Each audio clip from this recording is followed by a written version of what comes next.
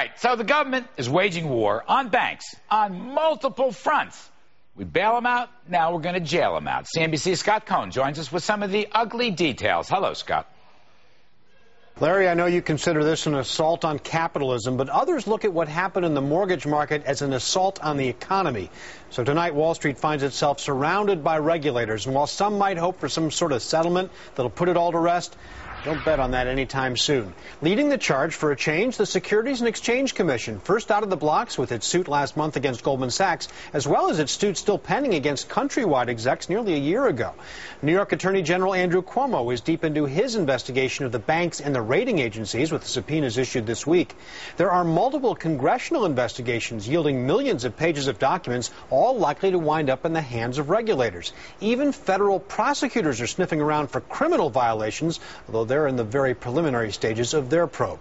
Last time Wall Street was in America's doghouse after the tech bubble burst, it managed to reach a so-called global settlement on research analysts with the Securities and Exchange Commission and then New York Attorney General Eliot Spitzer. But that took 2 years to play out. This time around, according to our sources, the regulators are just warming up. Larry? All right, Scott, that is not particularly good news. Now, tonight, I have another dumb top 5 list. That is a top 5 list on dumb things. Why the assault on banks is an assault on the whole economy and investors and customers. Washington looks to bail them and then jail them. And the impact of criminalizing banks could be just awful. All right, here's my list. 1, it would be a distraction from the business of making loans and serving consumers.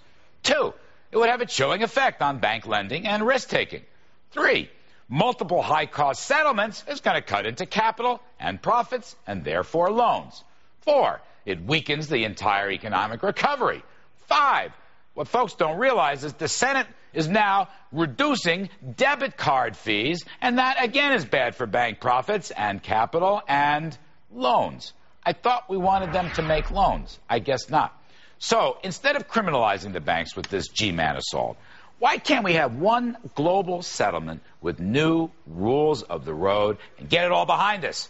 Let's get a quick response from our 2 guests. A quick response. Tom Curran, Pekar N. Abramson, former federal prosecutor. Mark Calabria, director of financial regulation studies at the Cato Institute.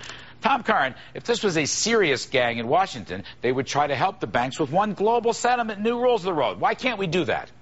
Because there are too many players. The federal government can't dictate to Andrew Cuomo what he's going to be doing in his investigations, and the various states too. It's a mess. Yeah, but Peter, Mark Calabria rather, you're going to tell me that President Obama and Rahm Emanuel couldn't dictate a global settlement? Of course they can. They could tell Cuomo what to do. They could tell all these agencies what to do in the good interest of our economy, Mark.